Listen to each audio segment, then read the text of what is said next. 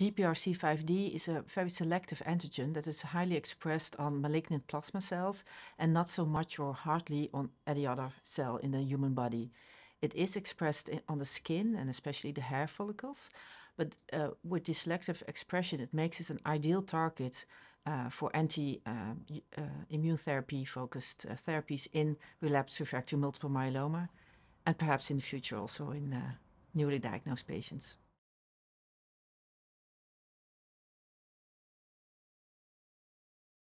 Well, we started with a first in human phase 1 design. So we were looking for the maximum tolerated dose, and after that looking for efficacy, safety, and tolerability. So it's a classic phase 1 design. In the end, we could not find the maximum tolerated dose. So we stopped at recommended phase 2 dose, and 2 different doses were selected as RP2Ds.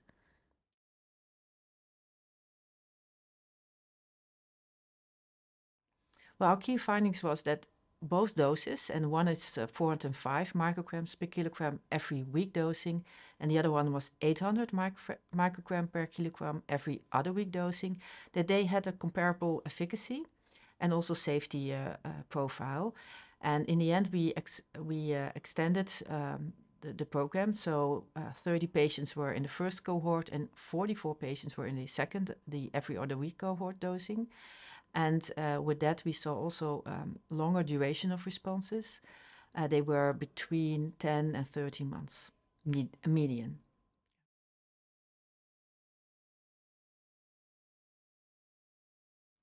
Well, the most common side effects were cytokine release syndrome and dysgeusia and skin and nail-related events as non-heme adverse events. And CRS was mostly grade 1, some grade 2, and only 1 grade 3 CRS. And that was managed very easily with 1 dose of tocilizumab or some corticosteroids. And the other side effects were dysgeusia and skin-related events. And they passed away after longer dosing, or we had to delay dosing or delay the dose intensity in the treatment of the patients. And as heme adverse events, we saw some cytopenias, but they were mostly on the step-up dosing and the grade 1 and or the cycle 1 and 2, and they resolved spontaneously. So they were higher grade, but did not seem to be a post problem at all.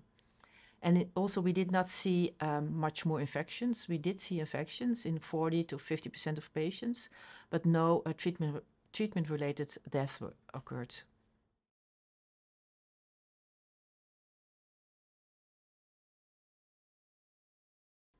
So we are concluding that we have a novel targeting antigen in multiple myeloma. So next to CD38, BCMA, we now have GPRC5D that can be targeted.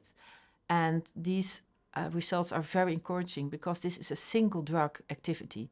And to see these numbers as efficacy between 64 and 70% overall response rate is really, really astonishing. So at the moment, we're looking at some other dosing frequencies. We're looking at combination therapies.